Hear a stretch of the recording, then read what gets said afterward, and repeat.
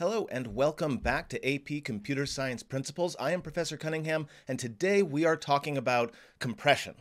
Compression in computer science is the act of taking a file and making it smaller.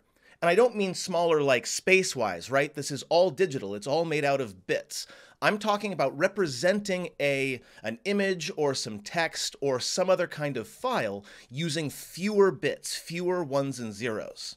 Now, when we talk about compression, we usually break it up into two distinct groups, lossless and lossy compression.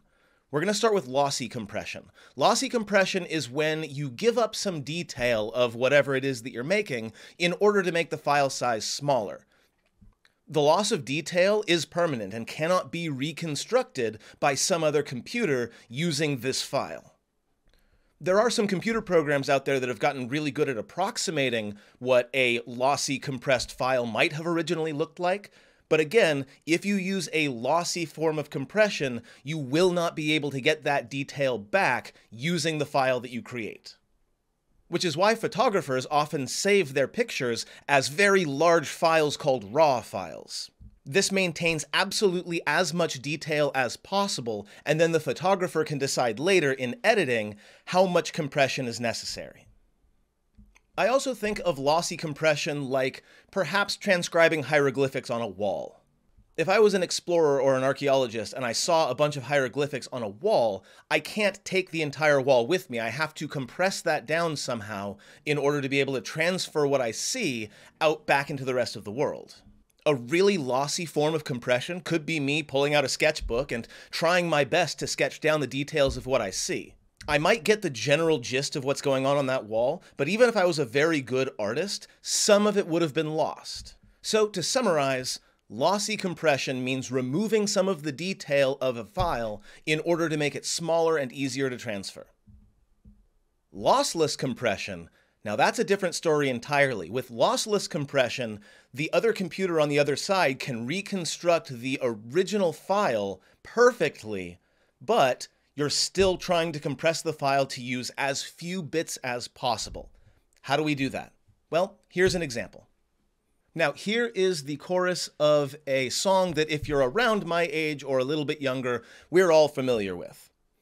As you can see, there are some words here that are repeated quite often, especially if we're talking about the entire song and not just one chorus. So if we wanted to take these lyrics and compress them down so that they're using less symbols, we could come up with one symbol to denote a word that is often used. In this case, the word hate came up over and over again, and we replaced the word hate with that angry emoji. Already that one line is a lot shorter than it was.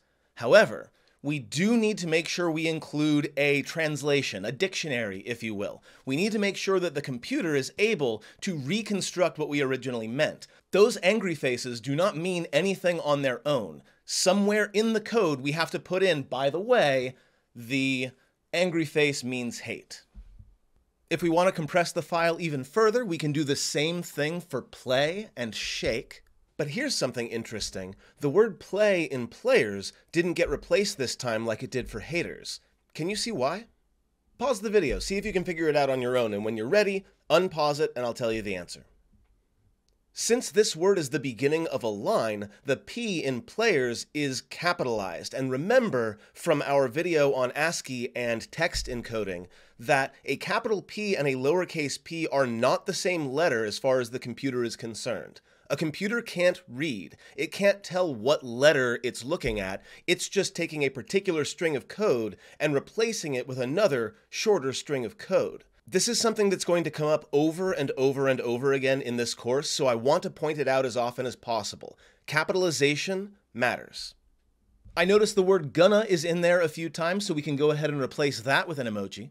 And finally, and I think this is pretty cool, we can even make a definition that uses one of the other symbols. For example, at the end there, I see, I shake it off, I shake it off. And especially at the end of the song, she says that over and over and over and over again. So if we could just take that whole sentence and make it one symbol, we could save even more space.